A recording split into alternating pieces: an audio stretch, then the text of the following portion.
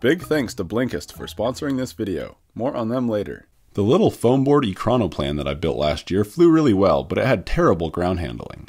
After every flight, I would have to run down the street to turn the plane around, and then run back. That got me thinking, it'd be pretty cool to build a ground effects vehicle around an RC car.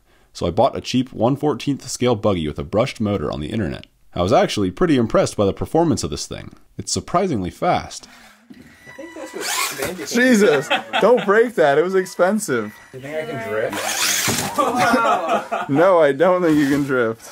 This thing grips in the carpet? Oh, Wow. John, you're wrecking havoc. John, Pull is that over. you? Sir, please pull over.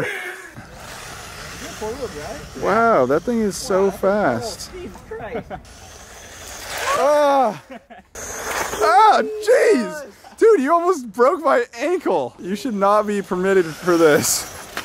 Okay. Now to start the build. The big brushed motor is pretty heavy, and I was planning on powering it with a ducted fan.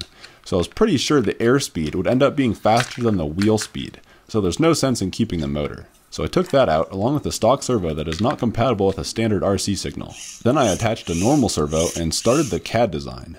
I admittedly did not have a very good vision of what I wanted this thing to be like, so I ended up just trying to make it somewhat modular. It's based around square wooden dowels, and all the components just slide onto those. I printed out all the little connector bits and attached those onto the RC chassis. Since this thing was going to be carrying some extra bulk, I upgraded the shock springs to some beefier ones. Next it was time to start on the wings and tail. This was my very first time machining foam wings on my new Stepcraft M1000.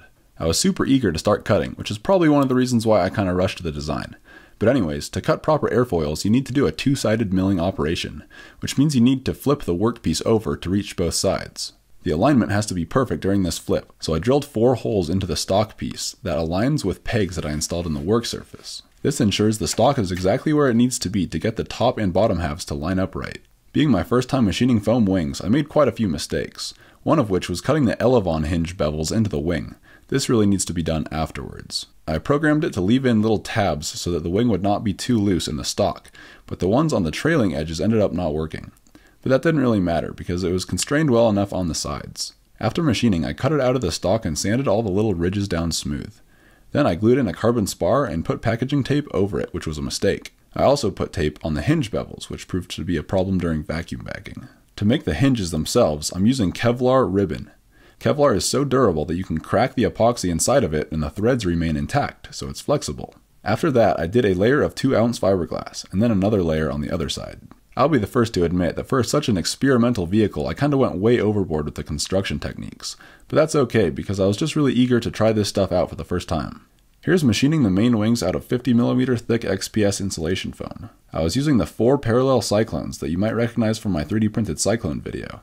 This was before I built the other ones. Machining these wings takes a while, and it's a lot of work to set up the stock and the tool paths, but ultimately it allows you to make shapes that would be impossible to cut with a hot wire. All in all, I'm pretty stoked on how these have turned out, and I'm really excited to use this technique for more planes in the future. After machining, I trimmed the wing out of the stock and sanded it down smooth. So I decided to do a flying wing airfoil on the main wing, which means the trailing edge has a bit of reflex to it. I did this because flying wing airfoils are supposed to have a smaller pressure shift when you transition into and out of ground effect.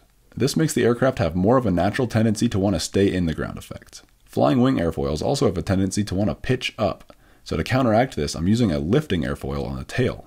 Usually airplanes have a symmetrical airfoil on the tail so that it does not generate any lift. So my design here is definitely a little unusual, and we'll just have to wait to see if it works. So next I cut the wings in half and glued some square dowels into them.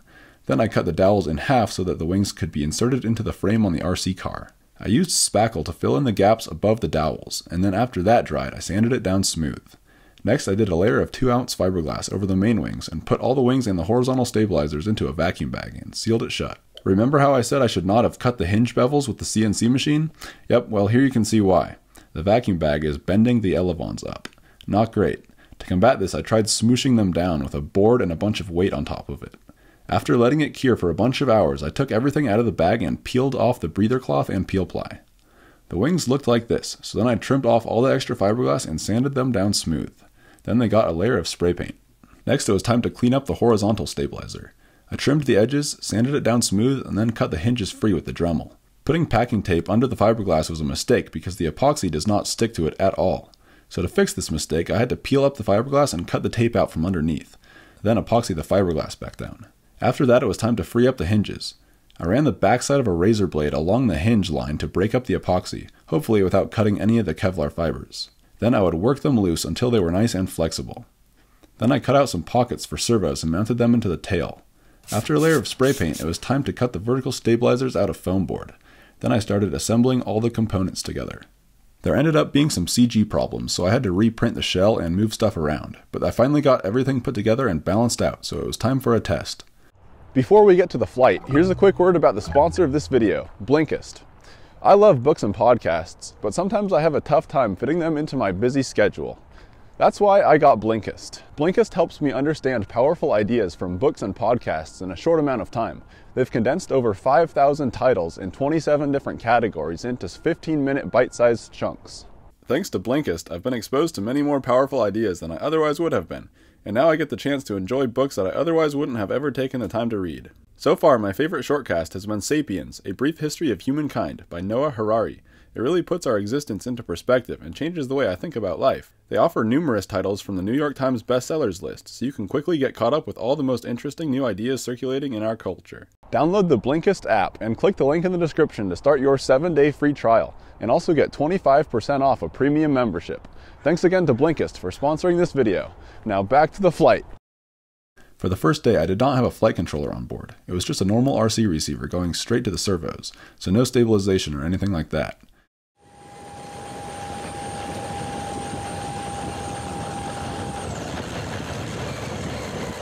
The first thing I noticed was that it needed a lot of airspeed before even getting close to taking off. These wings are not really all that big, and the RC car's chassis is pretty heavy, so it's really not an optimal flying machine. The wing angle of incidence relative to the fuselage and the tail is 5 degrees, and in hindsight I probably should have given it a little bit more. After doing a few hops, it became clear that it did not have much of a natural tendency to stay low to the ground. With enough airspeed to take off, it would just keep climbing. At one point, I even just let it fly like an airplane. It certainly didn't fly well, but it did fly, at least for a little while. Ugh.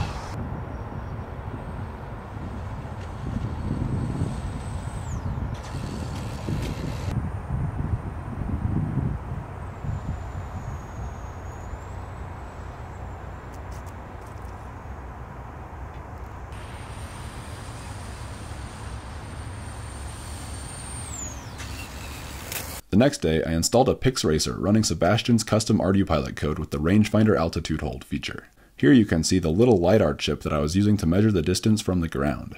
It took a little time to get the parameters tuned right, but eventually I got it to the point where it would just kind of barely skim the ground, and at least not fly up like it was doing before.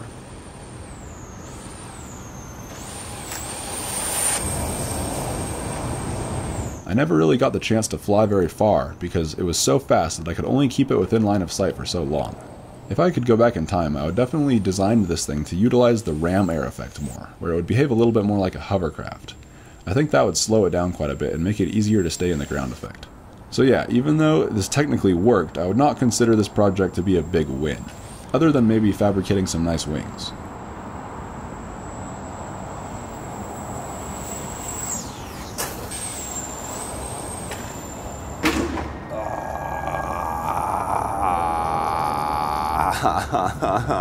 Why didn't I put rudders on it?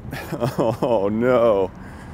Oh, the whole thing just got skewed. The wheels were in a turning position. You can tell I was trying to turn right before the battery got unplugged. I think maybe I'll build an airplane out of the wings and tail and take the RC car parts and try to make a high-speed EDF-powered non-flying car. We'll see. Anyways, that's all for now. Thanks for watching. Bye.